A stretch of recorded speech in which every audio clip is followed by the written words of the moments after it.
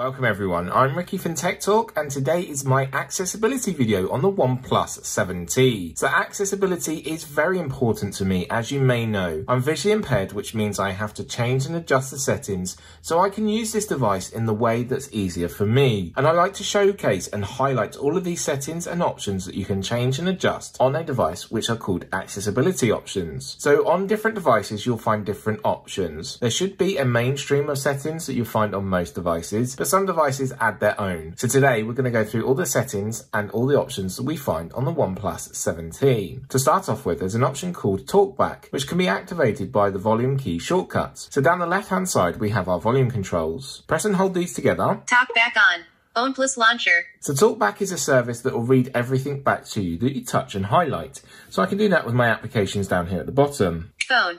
Messages. Chrome. Camera. Gallery. Play Store. Double tap to activate, double tap and hold to long press. Actions available. Use swipe up then right to view. So there we go, we swipe up and then to the right to view. So it gives you options that you can do. Also you can highlight up here at your taskbar as well. 12:08 p.m. Ringer silent. Wi-Fi 3 bars.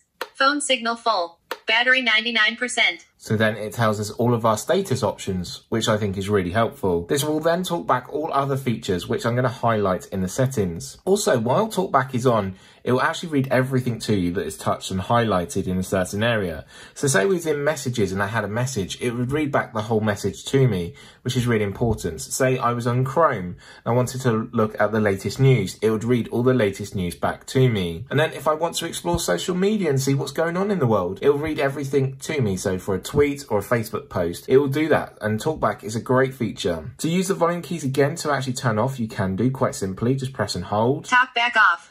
Talkback is now off, so the device is set back to default as when you first got it. So when you do first get your device, you can also set up accessibility options right at the beginning, which I showed in my unboxing video, which you'll find linked in the description. To show more settings, what we're going to do is scroll up here. We're going to jump into the settings app. So there's a couple of options that you can choose here. So first of all, you could search for accessibility options, or you can scroll all the way down to the bottom and you choose System, which is 1 for bottom. Inside System, pleased to see right at the top is accessibility. Yes, it's in the subsection, but it's not buried deep. So tap in accessibility and now we get to see all the accessibility options we find on this device. So to start off at the top, you've got volume key shortcuts.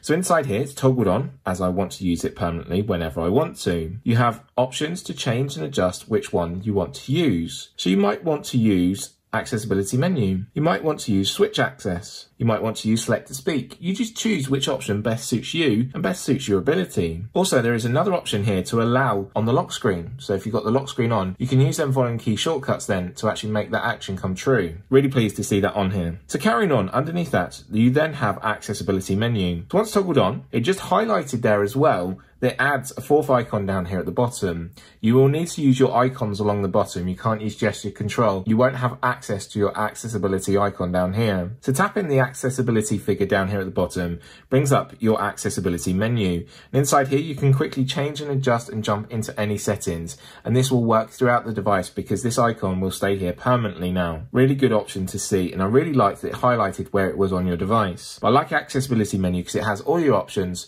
but you don't have to go burying deep down into the settings option. You then have select to speak. Select to speak is slightly different compared to Talkback. Again, it's highlighting your accessibility man. It's down here at the bottom. So once this is on, I'm going to press the accessibility man. I'm going to touch here. When select to speak is on, you can tap specific items on your screen to hear them read aloud.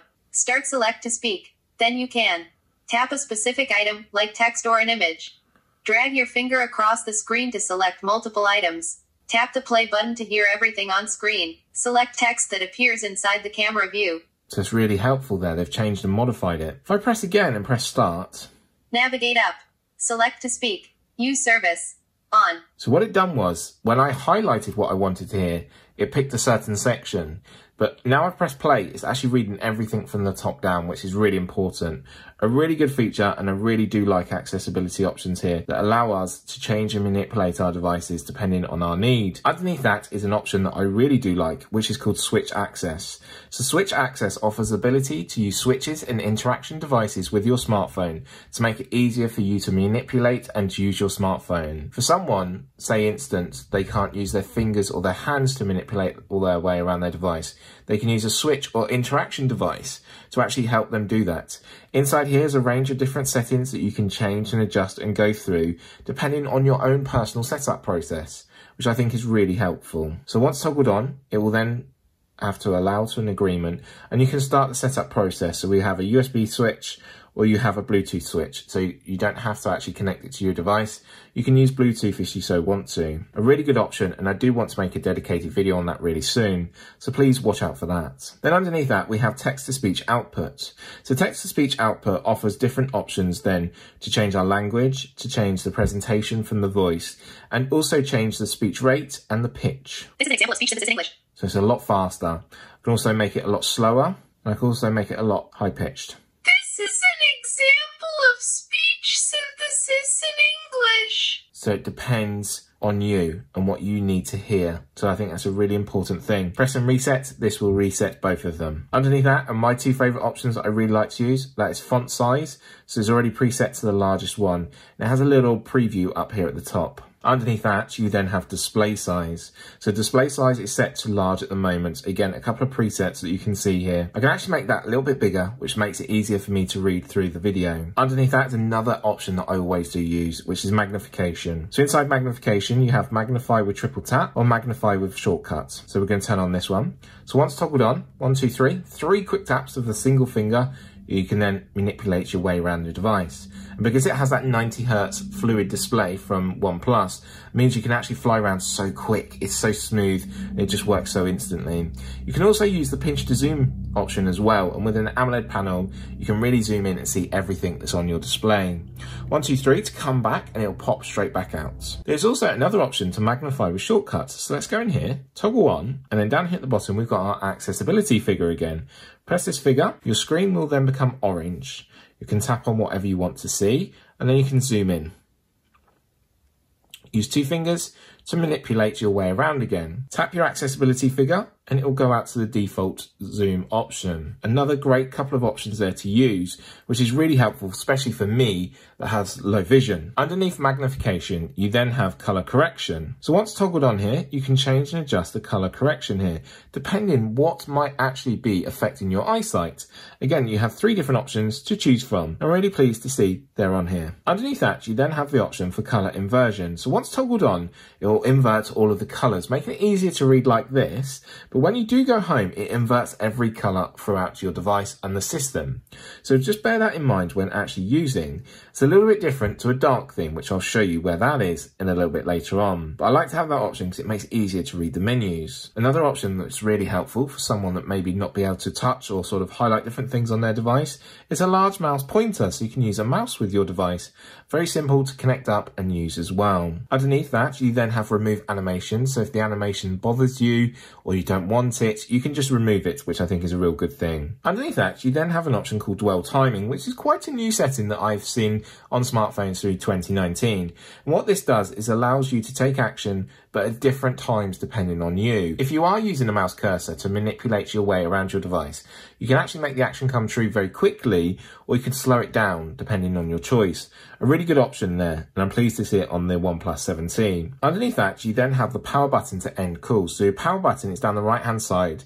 As you'll see, there's no textural difference between the actual bezel of the device or its actual power button, but the volume and ringer and silent switch above it has a textural difference. So you do know if you're using that compared to the power button. Underneath that, you have auto rotate screen. So if you rotate your screen, it will automatically do that for you. You then have touch and hold delay. So you can change this. And again, this is for interaction control with your smartphone. You have short, medium or long. So then you've got time to take action and accessibility timeouts. So this is a new setting that I haven't seen before. So choose how long to show messages that ask you to take action, but are visible only temporarily. There's a new setting that I haven't seen before, and I'm really impressed to see new settings. Underneath that, you then have the options for vibration and haptic strength. You can go in here and change different options. So you've got ring vibration, notification vibration, and then touch feedback.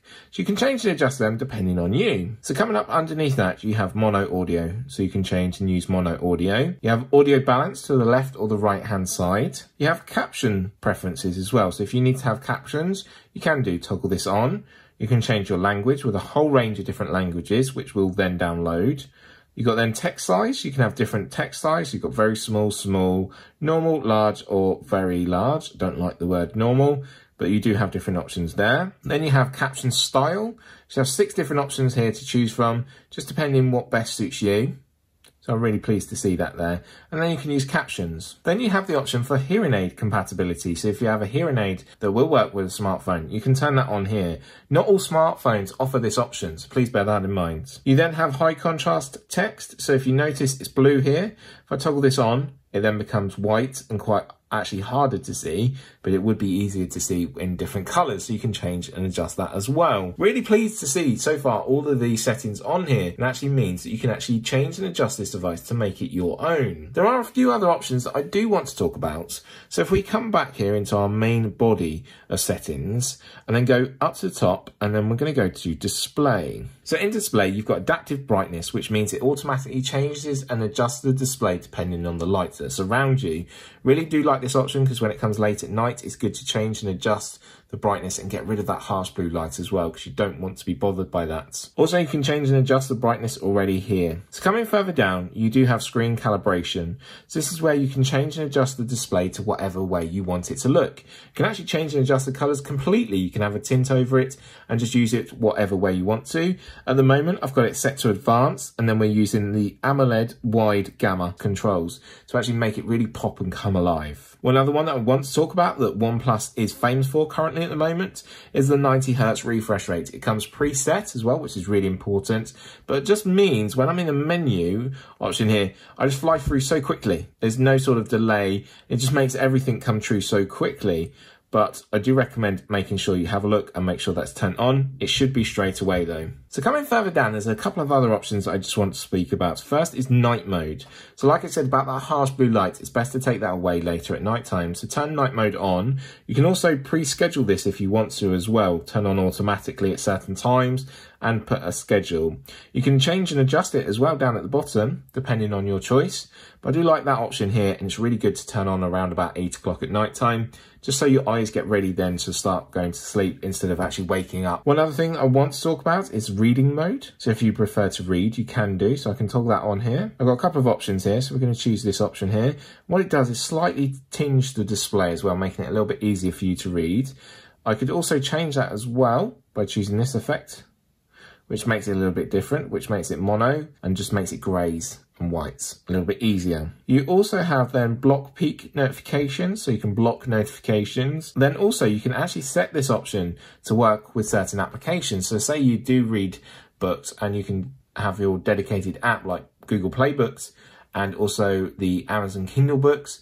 You could actually preset this in the application to just go to this color straight away as soon as you launch it, just making it easier for you to use. Again, another great option. I'm really pleased to see that on here. Coming further down, you then have ambient display. So ambient display means that you'll have your always on clock, you'll raise it to wake, and that are really good options to change and adjust inside here. But I just wanted to highlight where it was. You then also have font size and display size again, which is really good to see. And then also there's another option coming back to the main body settings. Then underneath display, you have customization. So in customization, you have preset themes. So this is where you can change your themes. Remember a while ago, I spoke about the actual option of using color inversion. This is a theme where it makes it a dark theme and making it easier to read. Inside here, there's 3 options. The first one is vibrant tints. You then have illumination lights. You then also have nuanced dark. So different options to choose from. So let's change to this option. We're going to hit allow. It's just going to actually do this, and which means it changes and adjusts it a little bit. Let's go to the dark theme, I just want to call it, making it easier to say. So this makes it the dark theme, again, slightly different in the way it looks. Then also going back to what we did have it on, just to show you what the difference is. This is the vibrant tints that I like. A little bit more colourful and a little bit more fun. But inside customization, you can change so much, and it's so good to see that inside here as well. So that is all of the accessibility settings and options that we are going to find on the OnePlus 7T. And I'm really pleased to see all of them on there because there are so many options to use, change and adjust depending on your ability. And if you are struggling to find anything or have any questions or queries, please leave a comment down below.